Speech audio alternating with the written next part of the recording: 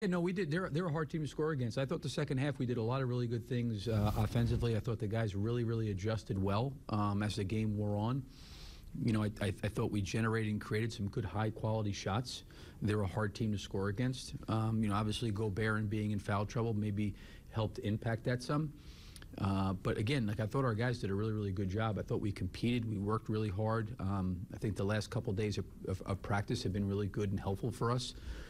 But you know, the challenge is like this is game one. It's over with. You know, can we come back now for game two and get prepared and ready for that game?